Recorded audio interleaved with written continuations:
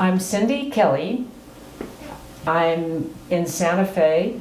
This is Monday, February 6, 2017, and I'm with Floy Agnes Lee, better known as Aggie. And I'd like to start by asking Aggie to say her full name and spell it. My name is Floy, F-L-O-Y, Agnes, Agnes Lee, L-E-E. I'm a Pueblo Indian, half Pueblo and half white. My father is from Santa Clara Pueblo, and my mother was a German-American. She came from Indiana as a teacher to teach in the boarding school in Santa Fe, and met my Indian father, who was teaching tailoring, which he had learned there. And then they were transferred to Albuquerque Indian School, and at the Indian school there were 5 of us that were born, and I'm the 4th of the 5 siblings, and I grew up in the Indian school, although did not go to the school itself. I was sent to St. Mary's, then to Albuquerque High School, where I graduated, and from there I went to the University of New Mexico. I was interested in biology, and I got my degree at the University of New Mexico.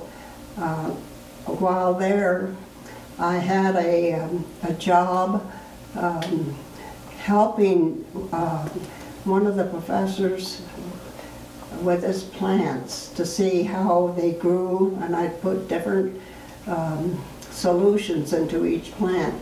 So that made me more interested in doing research. When I graduated from university, the Professor Castetter, who was head of the biology department, asked me to stay another month and do some research for him, which I had been doing, I shouldn't say. But anyway, it was recording information on what the Indians ate before the states became united. And I had to go through different books which were in the library and pick out the information. I hadn't quite finished doing the research, and I was looking forward to going to Indiana after graduation to see my relatives, my white relatives, and on my mother's side. And I was ready to go, and he asked me would I stay another month and finish the work. And I sort of, yes I will. So while I was doing the research for him, he got a call from Los Alamos. Los Alamos wanted a biology student or a graduate to come and work in the laboratory, which the hematology laboratory. And he asked me would I like to go to Los Alamos and work there. And I did not have a job lined up, so I said yes. So that's how I got to Los Alamos. Can you tell us, just to interrupt, what date this is? Is 1943?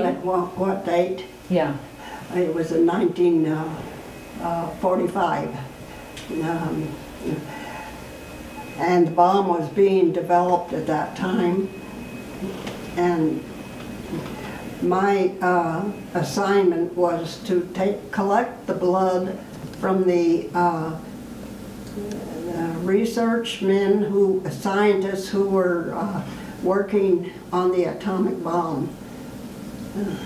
I had to learn how to take blood, how to read the blood cells, what type of blood cell, and all that's connected with the hematology. So I got along real well in that area, and so they send me to go to different sites where the production was being done, and I would draw the blood from individuals.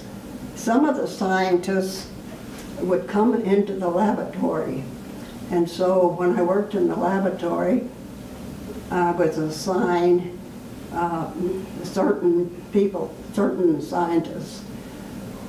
One of them was Enrico Fermi, and we got to talking about what I liked to do and what he liked to do, and we got on the subject of tennis. Now, I did not know that this was Enrico Fermi. I only knew him as a number because they wouldn't give names out. And so we would play tennis. This was before the bomb was dropped, and then afterwards also. But I always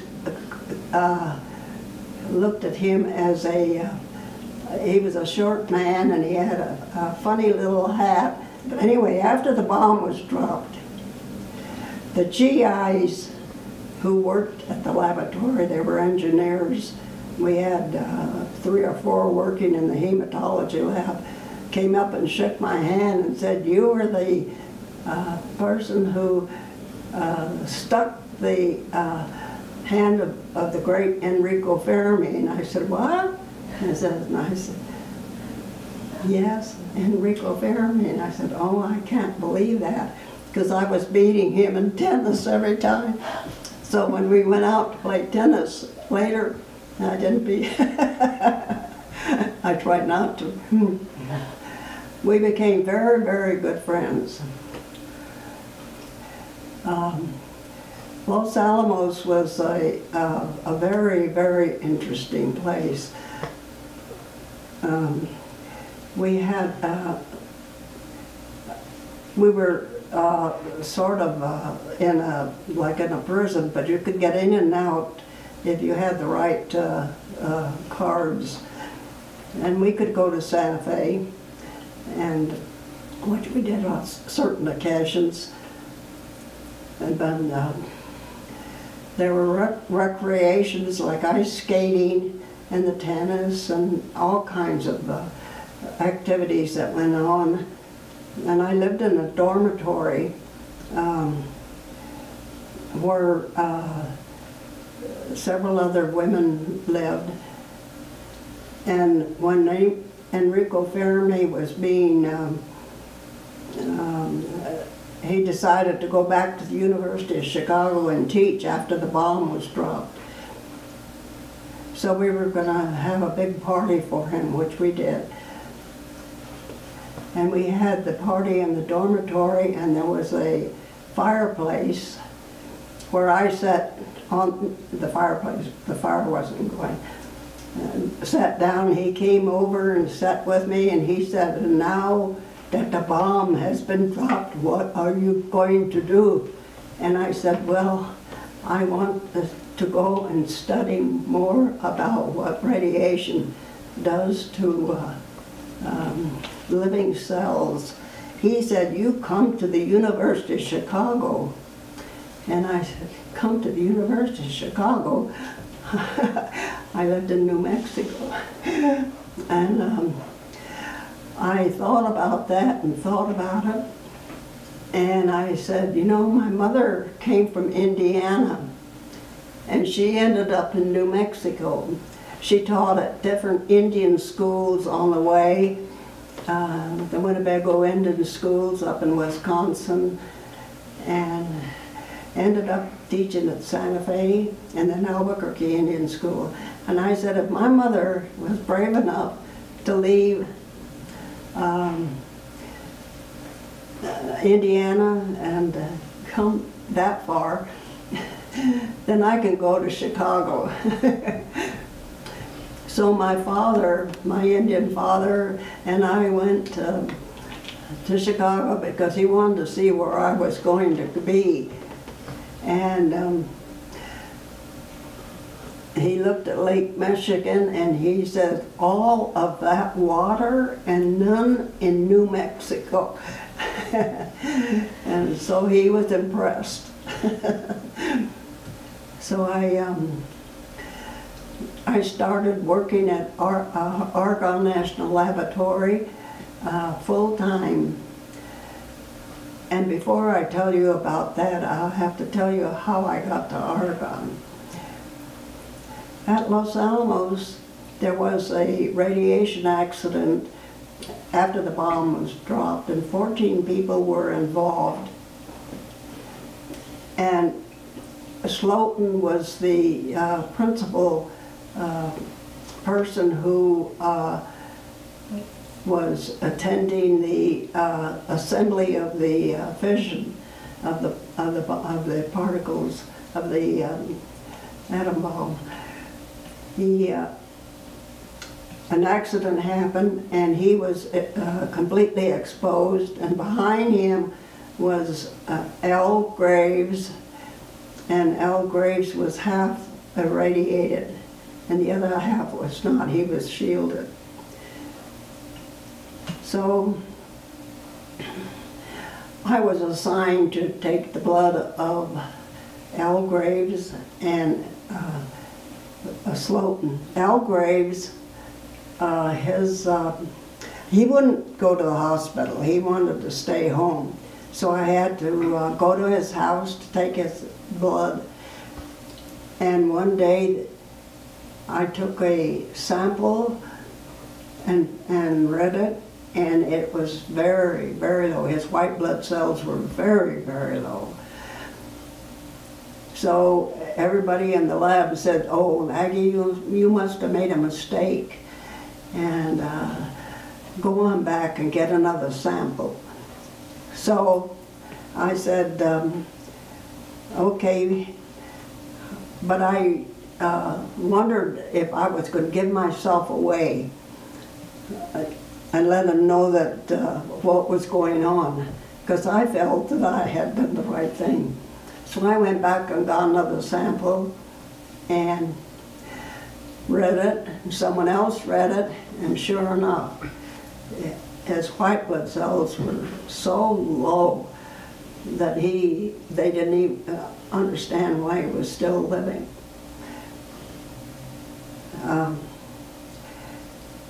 Tell you more about it later. Slotin began to increase in size. He became, I don't know what you call it, like a balloon. And it was difficult to take his blood. I finally had to take it from the ear. His mother and father were called because they knew he wasn't going to live. It was just 9 days after the accident. I was taking his blood, and his parents came and stood in the doorway and looked in and saw him. He was just like that, just bloated. And the look on their face, it was terrible. But anyway, I got out of there, and sure enough, the next day he died of radiation poisoning. I'll go back to Al Graves. He cooperated in every sense in not cutting his hair or shaving his beard, and I didn't mean beard, I mean mustache, whatever. And so he went around with normal face, and the other face was terrible. But he he came through this very well. I don't remember how long it took before his hair started growing back again, and his eyebrows. But he came. And I was at a meeting in at Argonne, and I met Al Graves, who was talking with the director of the laboratory. The director was a very snooty person. He didn't like for anybody to interfere with him.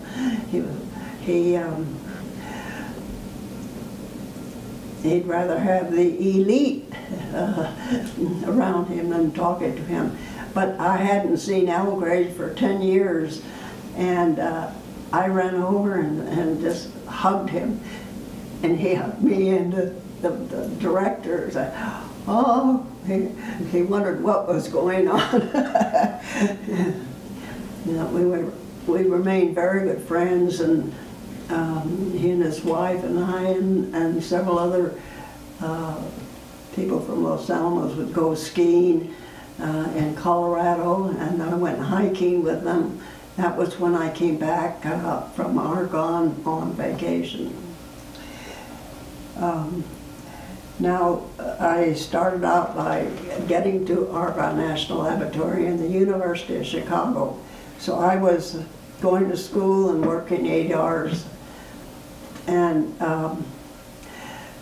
I married a graduate student in the same biology division, and she said was all of it. But he had cancer, melanoma, and he died when she was 2 years old. And I was going to put him through school, and then he was going to put me through school. But I continued to work, and I decided I went to Chicago to get my Ph.D., and I'm going to get it. So I worked and went to school, and it took me about 14 years to get the Ph.D. And I was in my 40s when I got it, but I did it. The type of work that I did at Argonne was not related to anything that I did at Los Alamos, except that I was interested in what radiation did with lymphocytes and the other cells. So at Argonne, I was able to research the effects of radiation on living cells, which were cancer, normal cells, and they could be from anybody. I mean, we worked mainly with rats and mice and hamsters. And I have several publications on the effect of radiation on these animals and their blood cells. And so I stayed at Argonne for about 22 years and returned to New Mexico because I really didn't like living in Chicago. No sunshine and rain all the time. I then got a job at Pasadena Medical Foundation and stayed there for a couple of years as director of tissue culture. And because I had worked with I didn't mention chromosomes. I did a lot of work with the effects of radiation on chromosomes because I had done a lot of research on that. The Jet Propulsion Lab was looking for someone who had this experience, and I had 3 publications with 2 other authors. I was not the main author. The fellow who developed the machine to look at the chromosomes was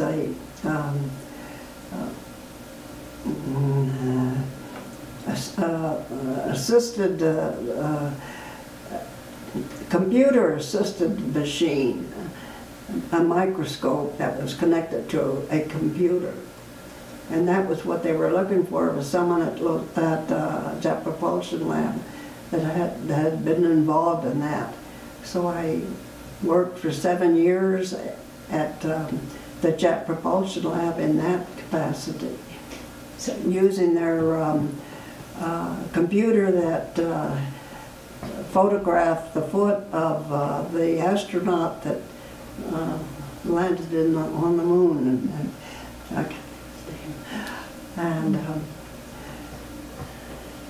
Were you in Pasadena, California? Were you in California? Mm-hmm. Yeah, okay. Yes, it was in California. I forgot to say that. Yeah. So then the contract that we had at Jet Propulsion Lab ran out, so I returned to Los Alamos and did not continue that type of work. I worked with plutonium and other radioactive materials, and I say I retired from Los Alamos, and actually I had only 5 years. I mean at Argonne. Los Alamos. I had only 5 years at Los Alamos, but you could retire, and that's where I finally retired. Decided after I was age 60 to to do something else, because for 45 years I had been doing research, biological research, particularly with the effects of radiation. What did you do after you retired? After I retired,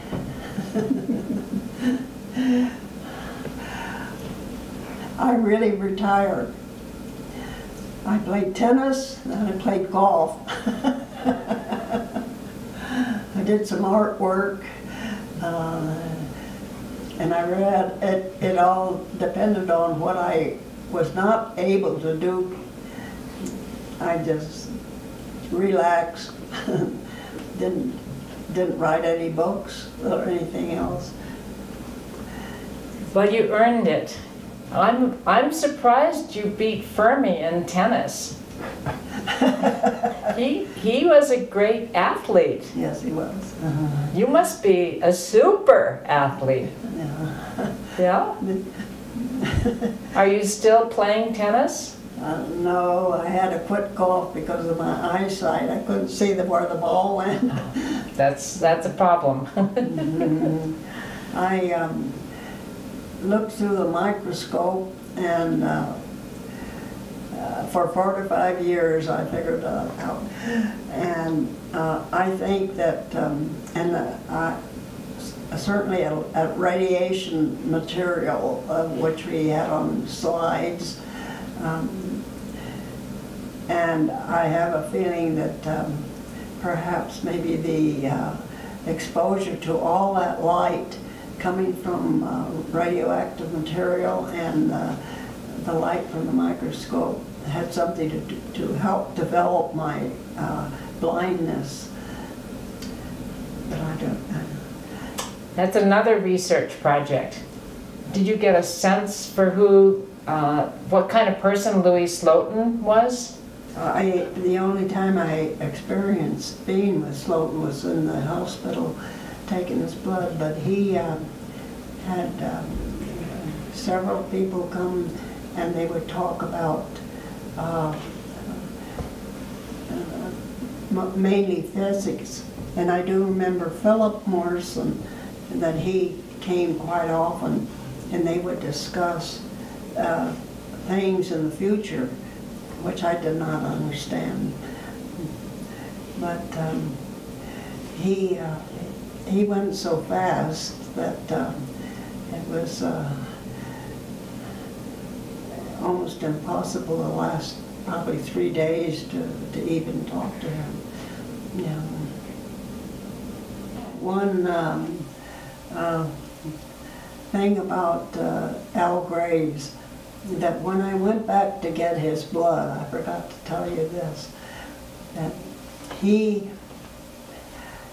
looked at me sort of funny, but I said, Al, I borrowed Bill White's bicycle to come and get your, I borrowed his bike to take your blood cells back to the lab, and I dropped the whole thing, and then they broke the little glass apparatus that we put the blood cells in.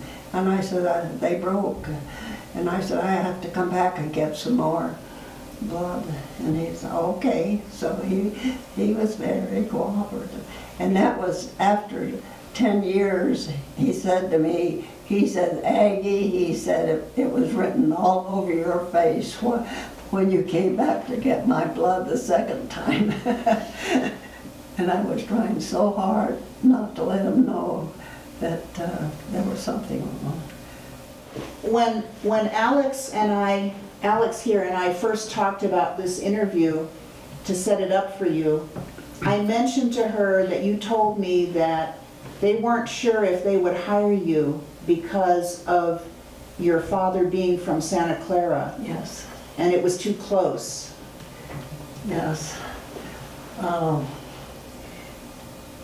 They felt that my father being Santa Clara, but born in Santa Clara Pueblo, although he was not living there anymore, and all his relatives were, and my relatives,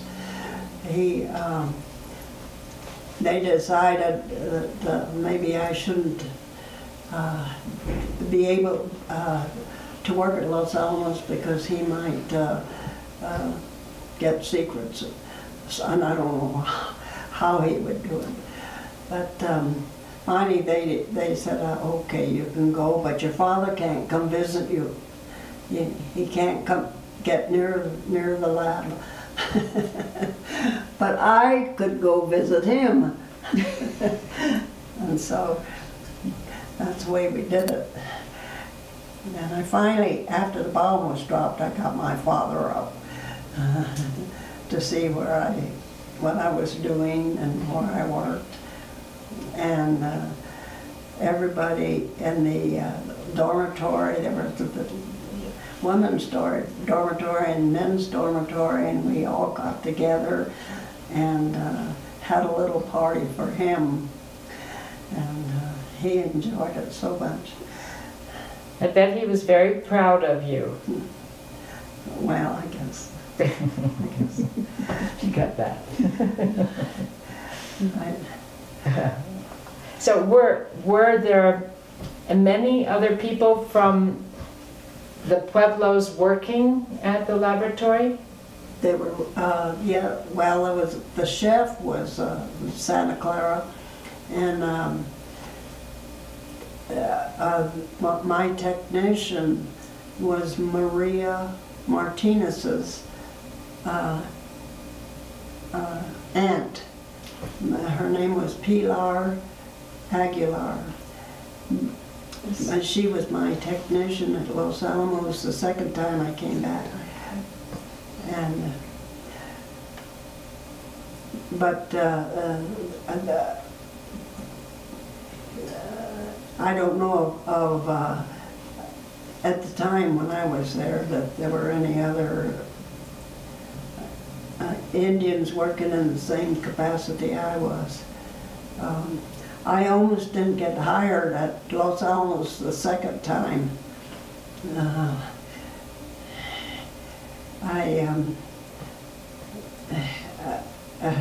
Because I was a minority was one of the reasons. The head of the division I was to be in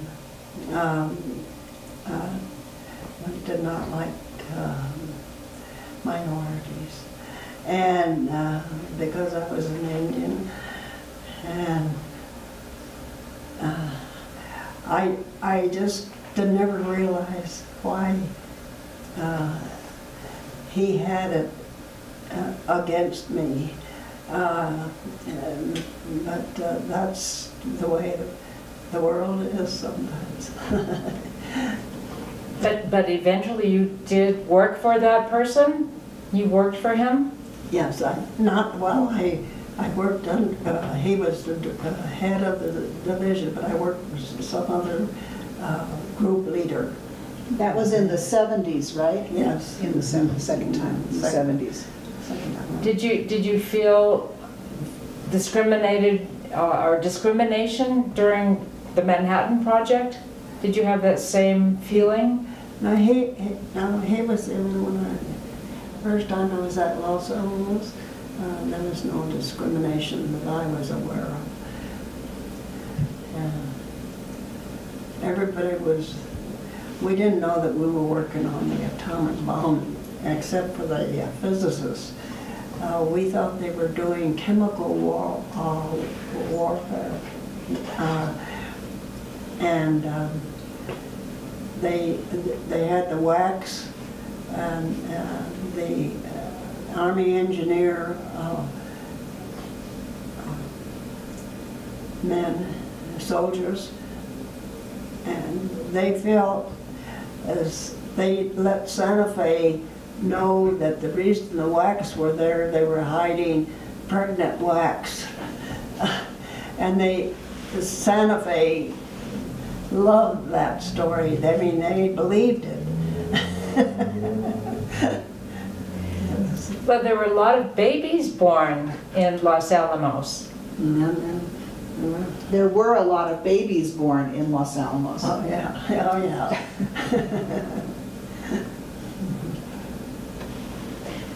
Were you one of the few women technicians when you were in the Manhattan Project? Were there many women technicians on the Manhattan Project? Yes, they. Well, there were 3 women and there were three soldiers. But there were women. There were quite a few women working in different capacities. So I don't think there was any overloaded with men or women. It was probably equal. I never thought of that, but but think going back in my memory, it didn't seem like there were more men than women. Maybe there were. In your career, they want to know, did you ever feel discriminated against because you were a woman scientist? No, only in Los Alamos. Never. As a matter of fact, when I was in Chicago,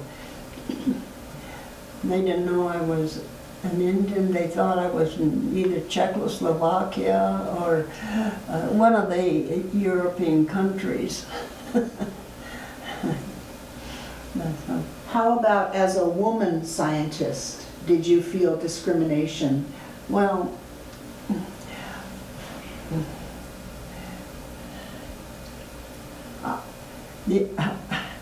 my only experience was Los Alamos. There was Dr. Mary Lou Ingram and I worked together at the Pasadena Foundation for Medical Research and at Jet Propulsion Labs, and we were the only 2 women scientists in the department of, it was called a Health Research Laboratory. And with any degree, it just seemed to be one individual that was discriminating against women. That was at the Jet Propulsion Laboratory? No, at Los Alamos. At Los Alamos. No, just that one person. Yeah. At the Jet Propulsion Lab, it was a great place. Talk a little bit about Santa Clara and your family history, how your father ended up becoming a teacher and that, because that's a good story too. Well, my father, at the age of 5 years of age, was sent to Santa Fe Indian boarding school because his brother, who was a year older, could not go.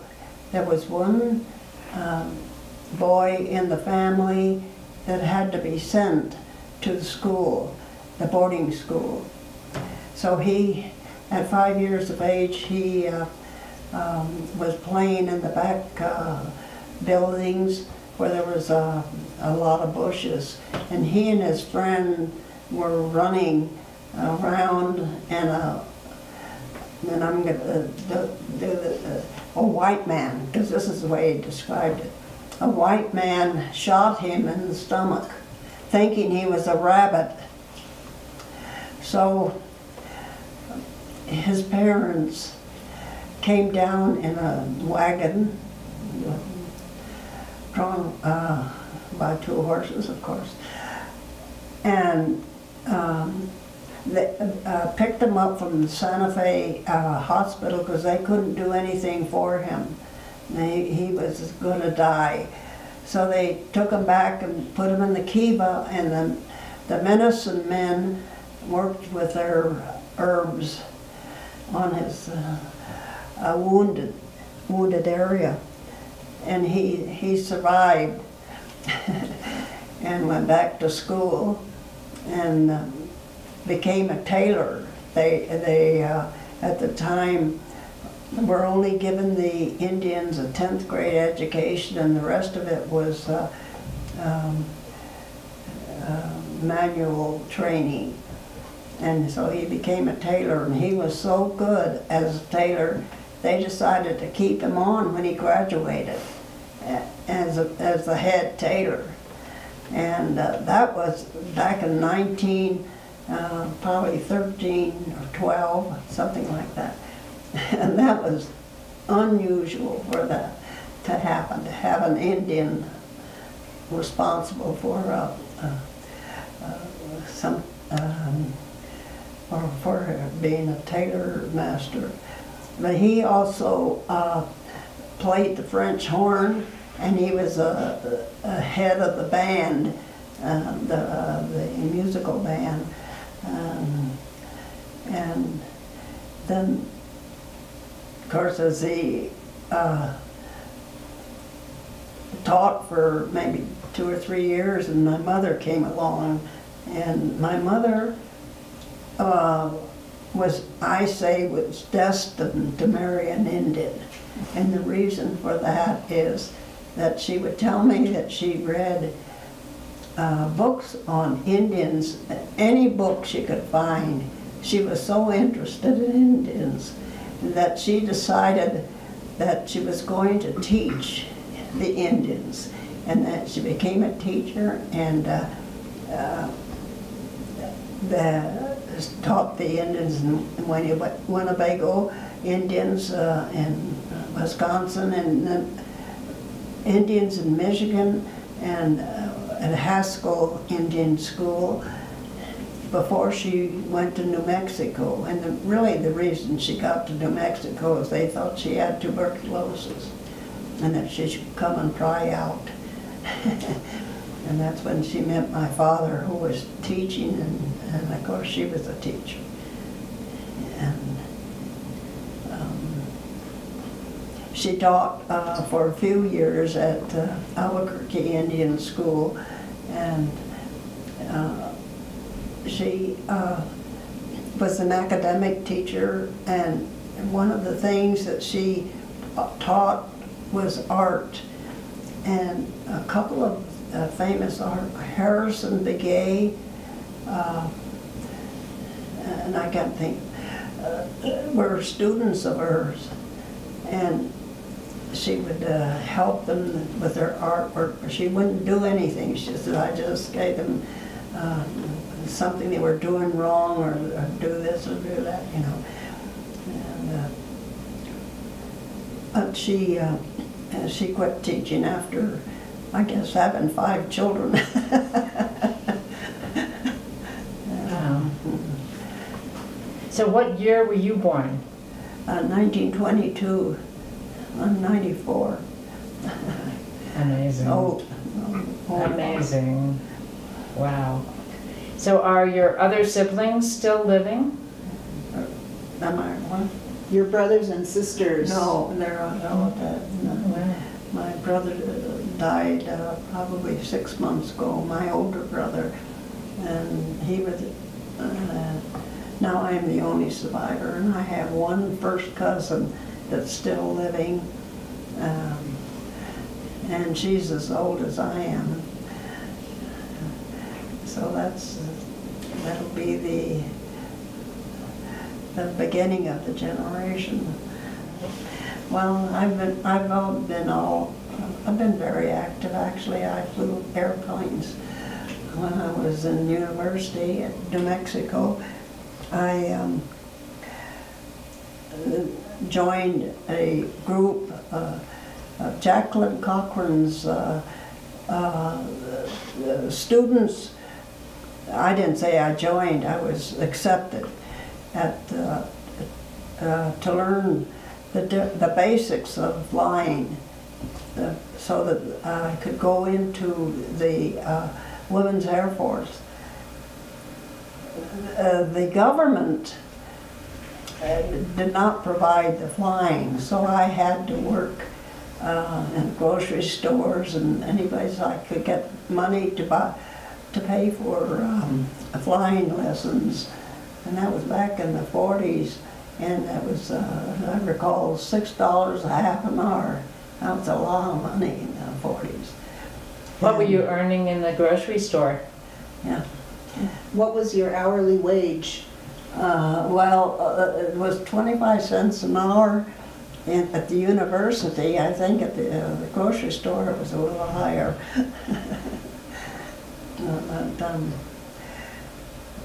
I took flying lessons, soloed, and was ready to go into the Women's Air Force. At least I was going to go. I shouldn't say I registered. But I had one more maneuver to make before I could go, and that was to do cross-country. And cross-country means leaving Albuquerque and going down south and coming back. And the war was over before I got that in. So then I didn't. It was my father's suggestion that I go and join the armed forces to get money to go to university. He said, they'll pay for your university. He said, go to the wax. I said, oh, go to the waves. No, Dad. He didn't know about the Women's Air Force, but I learned about it at the University of New Mexico. Was your tuition paid for? No. No, the government didn't.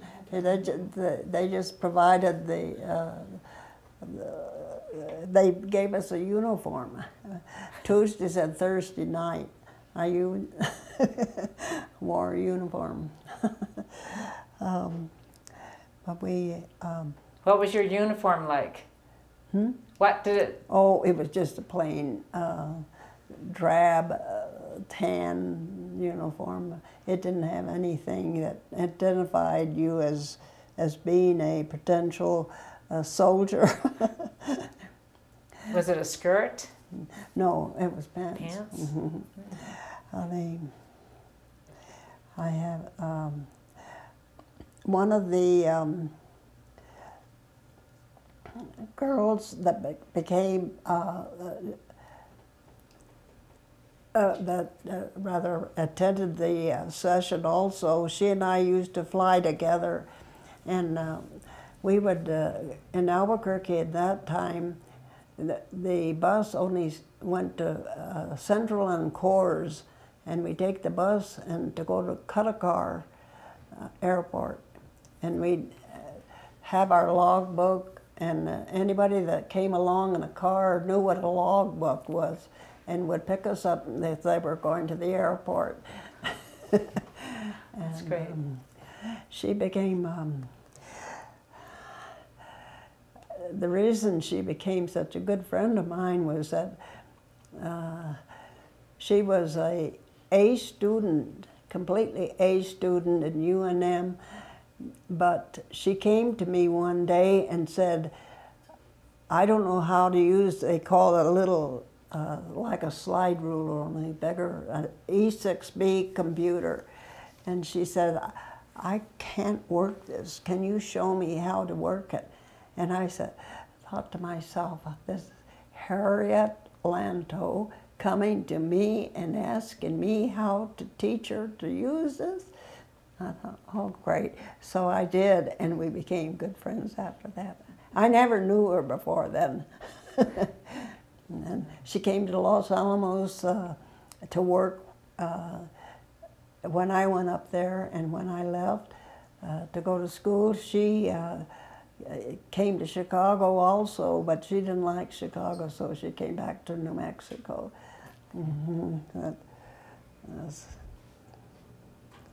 When you were in Chicago, where did you live? South Side,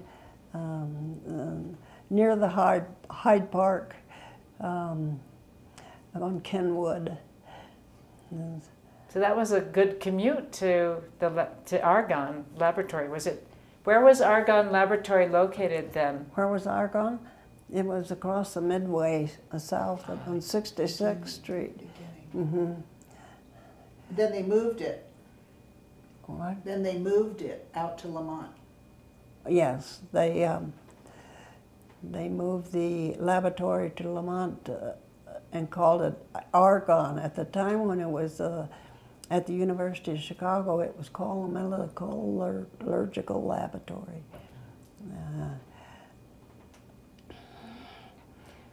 So, do you remember the kinds of health effects of radiation that you discovered? What did your research lead you to conclude about the dangers of radiation on chromosomes and cells? And the nucleus of the living cell, yes.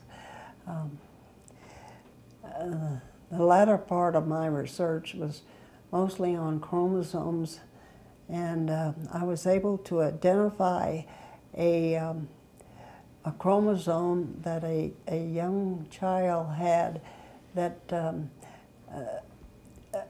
the chromosome had some of it missing, and that was using the computer at Jet Propulsion Lab.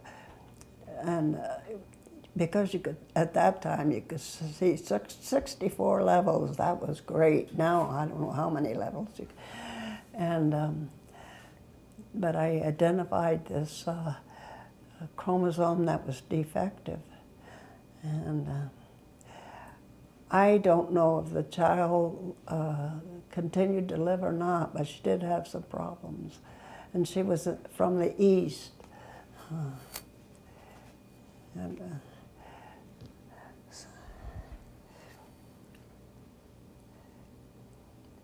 We did a lot of research on, as I said, the rats and the mice and hamsters, and it all involved looking at cells that had been irradiated. So a lot of times we did the radiation at different times to see how long it took for some effect to take, and at other times it was looking at cells that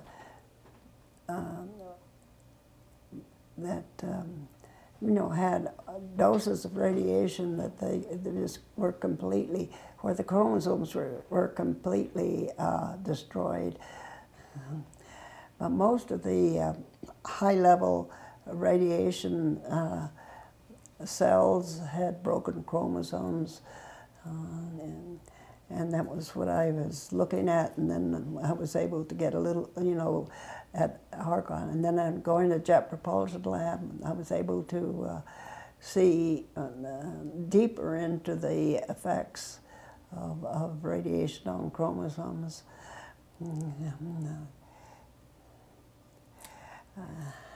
Very important work. Can you talk about how the research changed from when you first started to when you retired, and then if you've been keeping up with it even since then? Well, I guess the way it changed was more technology was introduced, and the possibilities of looking at effects differently than we did originally. I can remember when I was hired at Argonne, and the reason I was hired was that when they had the radiation accident involving Slotin, 2 doctors from Chicago came, and one was a pathologist from Argonne National Laboratory, and his name was Dr. Herman Lisko, and the other was a hematologist from Billings Hospital, Dr. Alvin. And I worked with both of them as a technician, just getting things prepared for them for whatever they were doing, taking tissues. And they both heard that I wanted to go to Chicago to the university, and they both asked me to come and work with them. And Dr. Allen said, "You can stay with us, and you wouldn't have to pay room and board if you babysat with the kids." I said, "Babysit? I did that all my life with it." And Dr. Lisko said, "You come and work at Argonne." And I decided I'd go to Argonne. And I thought I was going to work with Dr. Lisko, but I instead was assigned to be one of the assistant research people for Dr. Bruce, who was the director of biology and medical division at Argonne. So I worked with Dr. Bruce, and it was just after Hiroshima and Nagasaki had been destroyed by the 2 atomic bombs. He was sent over to Japan, and before he left, he said, "I want you to have living cells growing on nylon film." And so he came back, and I had living cells growing on nylon film, and I didn't know why. And the reason was he wanted to detect the radiation in the cells, and the radiation was carbon-14, and that had a short rays, but it would go through nylon film. It wouldn't go through glass. And that he could put a radiation monitor over the dish or the bottle that I had the cells growing on, and pick out the radiation. That was my first start, and so I worked with him for 22 years. Oh my! Dr. Bruce was a wonderful person. He was so knowledgeable in physics and everything as far as radiation was concerned. And in 22 years, I never saw emotion,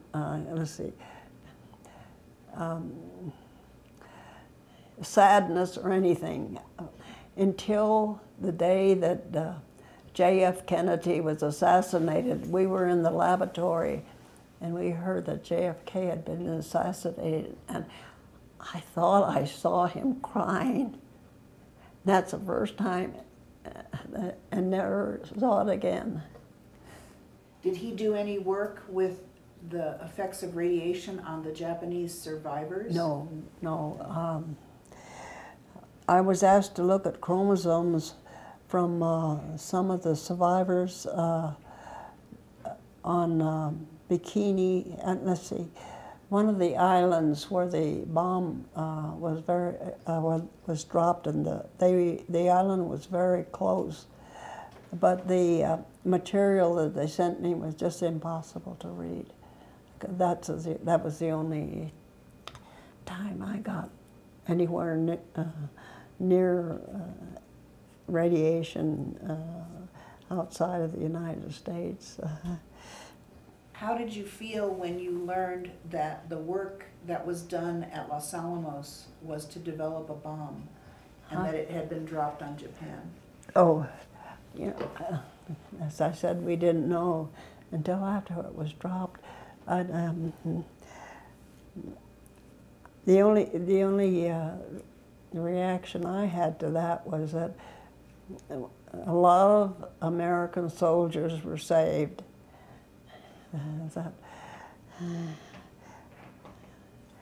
And that it was a good thing.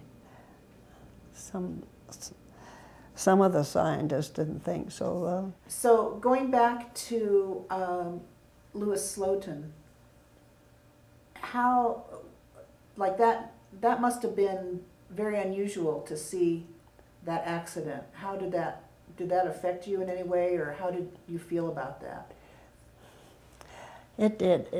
I just, I couldn't believe what was going on. On this person I was taking blood from every day, and then for him to get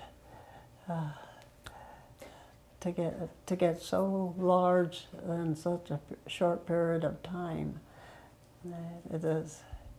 I knew that something was going to happen. That I didn't think he was going to live, because his blood cells, white blood cell count, really went down faster than Al Graves. Yes. What did they do to treat Al Graves? How was it that he was able to survive? Oh, no, there wasn't anything. They didn't have anything. No, he just, his blood cell finally started coming up a little. That was a week after it went way down, and then it started coming up a little, and a little, and a little, and a little more. My God, everybody was so happy. And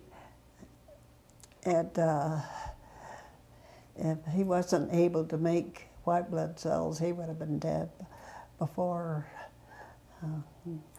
Slotin, I think. I don't know. Was he able to have children after that? I don't know. I don't think he had any after that, no.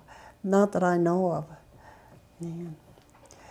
His wife was a physicist at Los Alamos also. And, but I lost track of them when I left Los Alamos until I met him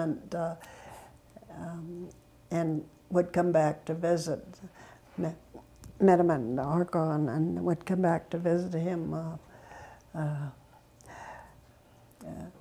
to visit everybody at Los Alamos. That was when we'd all go skiing. The ski run at Los Alamos was made by us. We'd go down and walk back up and then go down. Was that Sawyer Hill or Pajarito? What was it? What was it called where you went skiing? Did it have a name? Well, we didn't, well, it was called Pajarito Hill, but then it became Pajarito Ski, whatever. So do you remember Enrico Fermi skiing and other people like Hans Bethe or other scientists? Well, Bill Bright, Becky,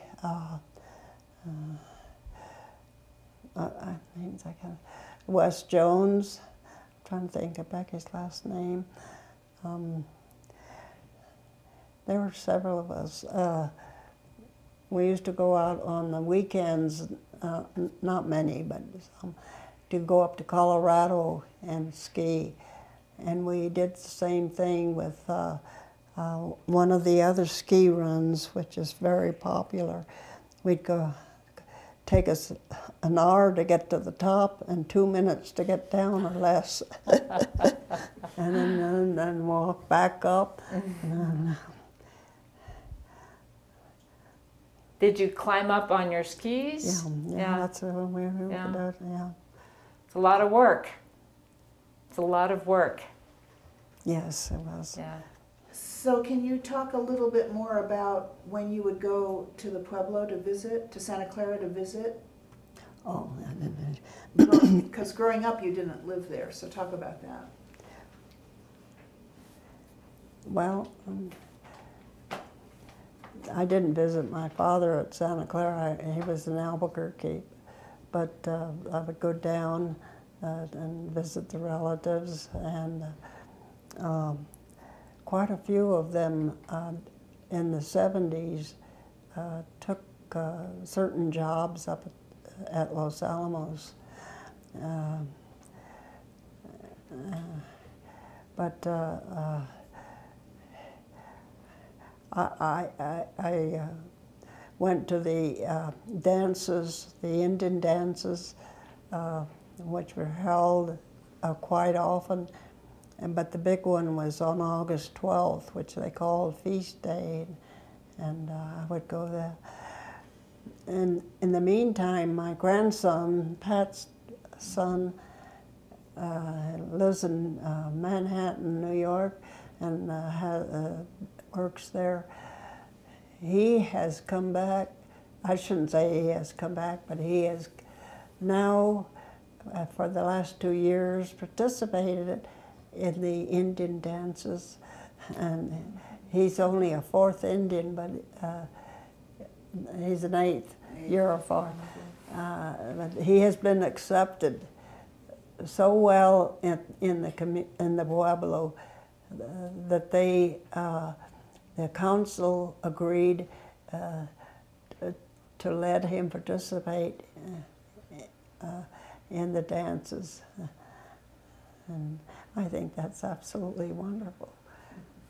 I did not live in the Pueblo, but my visits have always been with relatives, which are cousins, and I can't. Most of them that live in the Pueblo have jobs outside, and then Santa Fe or other places.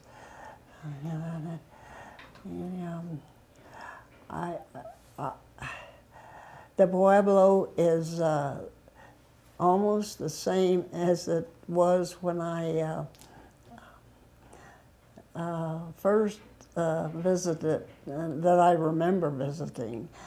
I was 5 years old when I was going to be in the Indian dance, and I had to practice the day before to be in one of the dances the next day. But my grandmother died the next day, so I didn't participate in any dances after that. And I didn't participate in that one either.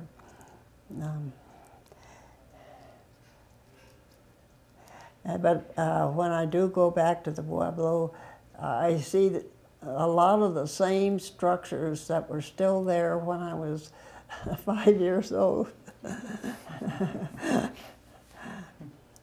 My grandmother's house is not there anymore, but some of the, I guess the adobe does not stand the rain very much, and we've been having rainfalls that they were not predicted, you know, in New Mexico, and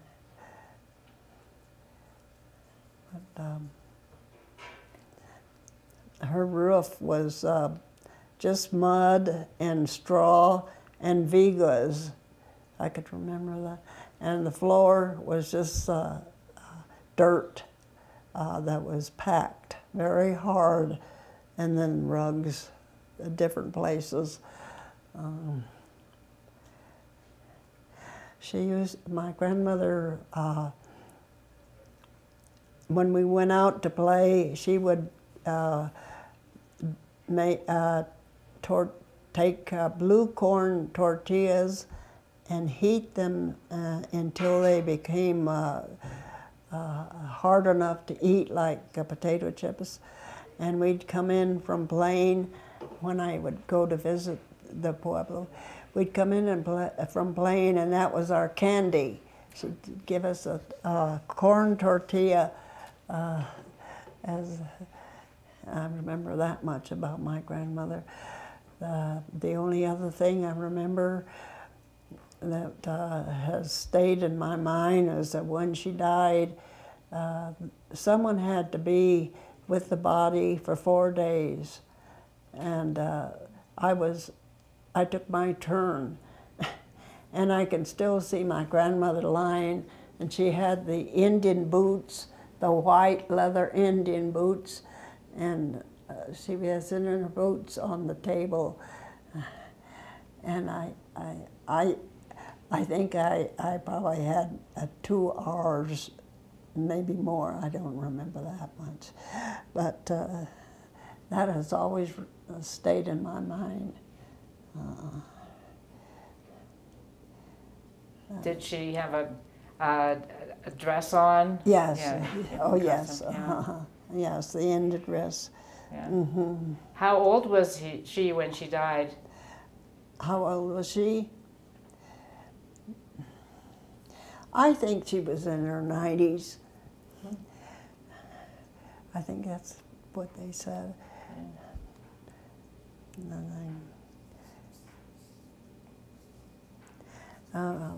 Grandpa had died before I really knew him. But it is interesting to know that my great-grandfather is hanging on the wall in the lobby. Really? Yes, Santiago Naranjo. Tell him where it is. He's hanging. He's all dressed in white leather, and he's hanging in the lobby. His portrait is hanging. Yeah. Was he the chief of the Santa Clara, the head of it? He had been, yes. So that's why they chose him for the portrait. All I know is my grandfather was very.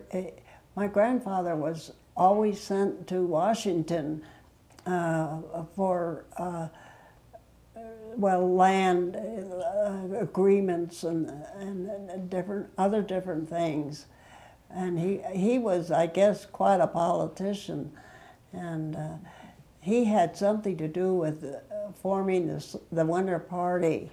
That they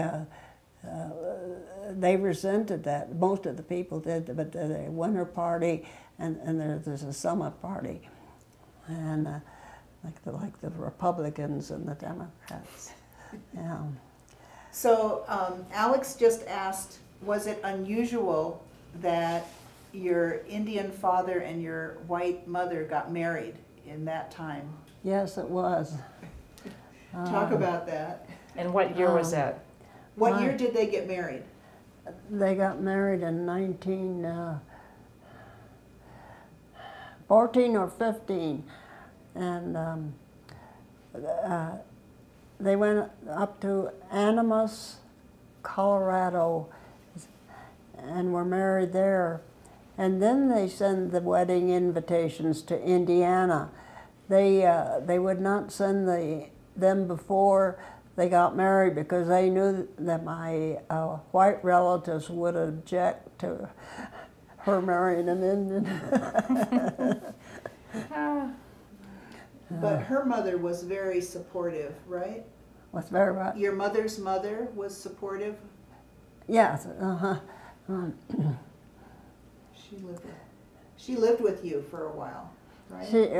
Well, my white grandfather died in Indiana, and Grandma came to live with us.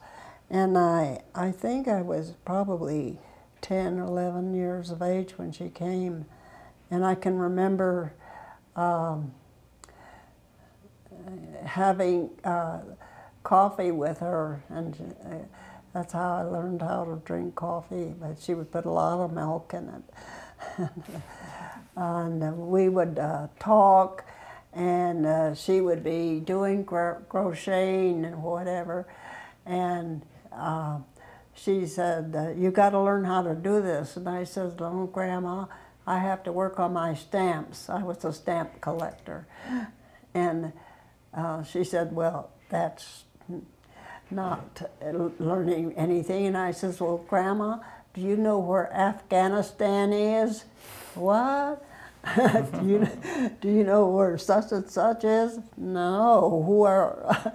I said, "Well, that's what I've learned in my stamps." And so we got along real well. We talked a lot, and she died of a massive heart attack, and I was. She did?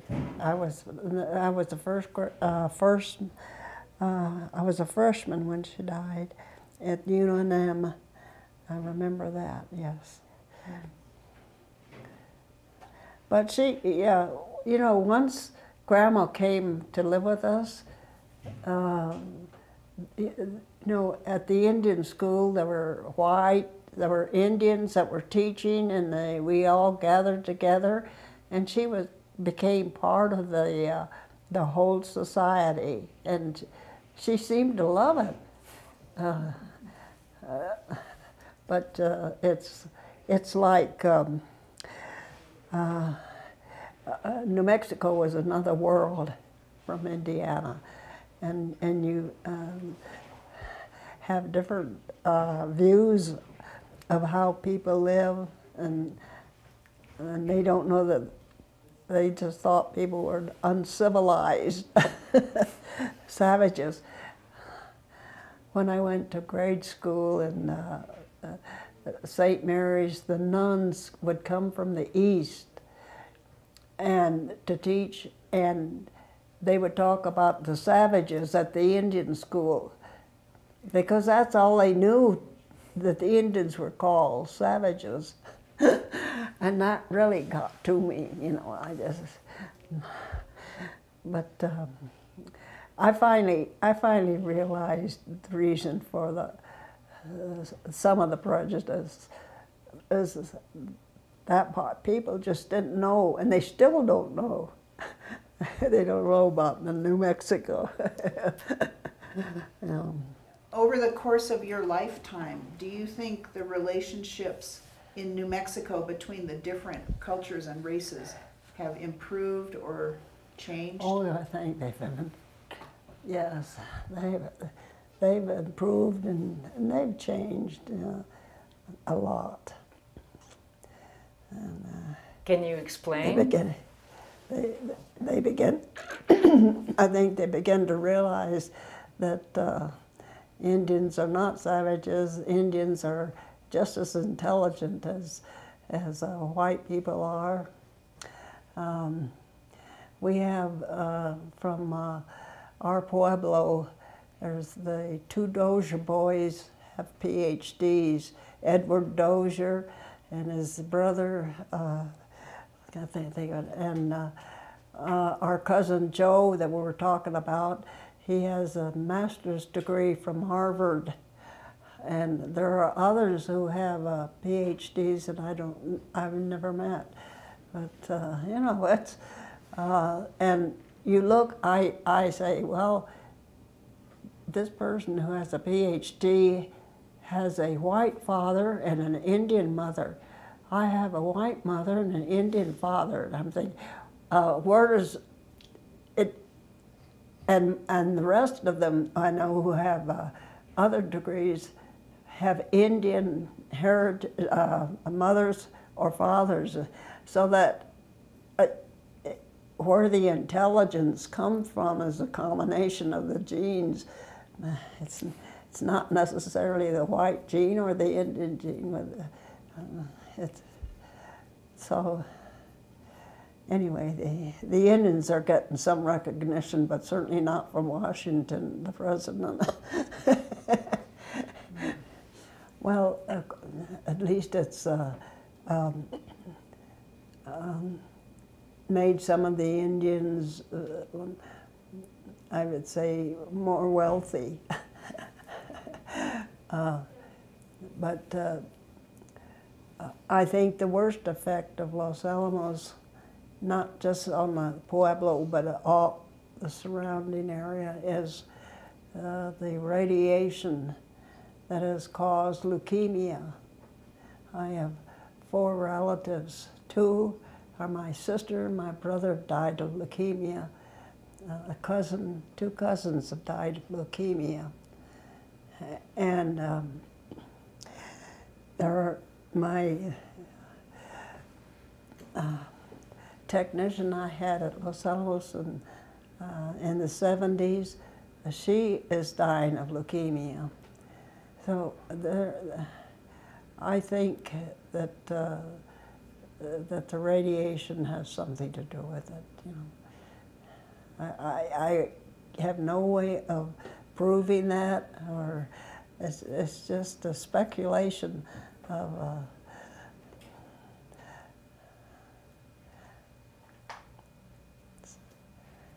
Radiation is bad. So talk a little bit about going to visit the Pueblo while you were growing up. Well, all I can say is that we played with cousins, and I had cousins coming out of my ears, and we played all the games that the white children played, kick the can, something with anyway, baseball, you know, we were, I can't really tell you anything about the politics of the Pueblo, except that several of my relatives have served as either governor or other related the political positions, and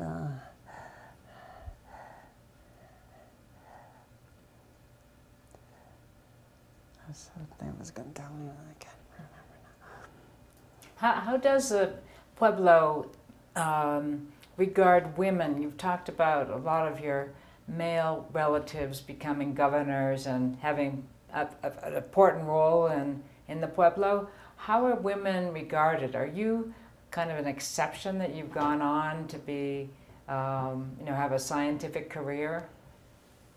Oh, they just accept me as I was. I mean, they're proud of me, but it's not that you're better than I am. And I don't think I'm better than they are. But how about other women who are members of the Pueblo? Have they had opportunities similar to you? Do you know other women who have gotten PhDs from the Pueblo? Have they had the opportunities? Well, there is money provided now for students who are going for bachelor's degree and doctor's degree. Now, when I was at University of Chicago in the 60s, I had maybe a couple of years to finish, and I was just financially unable to really I paid the bills, but I couldn't buy things I wanted. So I went to the Department of Education in Washington, D.C. And as I walked down the hall, this was, excuse me, not the Bureau of Indian Affairs in Washington, D.C. And as I walked down the hall, the nameplates stuck out. And there was one, Mrs. Frenchville,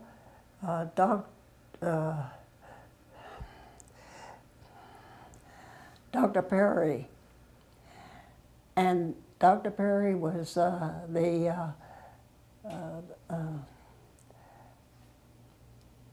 superintendent of the Albuquerque Indian School, and Mrs. Frenchville was, I guess, his secretary, if I remember.